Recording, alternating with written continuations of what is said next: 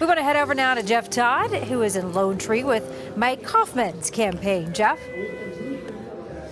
Karen, Mike Coffman has had close races before. Just 2 years ago, he was in a very expensive close race with Morgan Carroll, but in the end had a fairly comfortable win. We talked to the head of the Colorado GOP earlier today. He said that Mike Coffman is not hyper-partisan and has a lot of loyal bipartisan support in his district, but that's not really how this campaign has laid out. Now, 2 years ago, when we were here at the GOP headquarters, Coffman had a very short acceptance speech. At that point, it looked like the President Trump was going to win.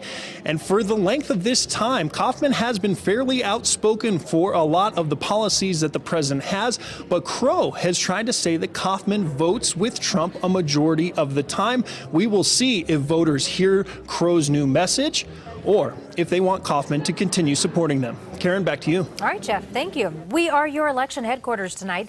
National coverage starts at 7 o'clock. We hope you'll stay with us. Then join us on CPT 12 and 4.2 or Comcast Channel 240 for full coverage of local results. That's at 9. And of course, we will have the latest results on CBS 4 News tonight at 10 o'clock.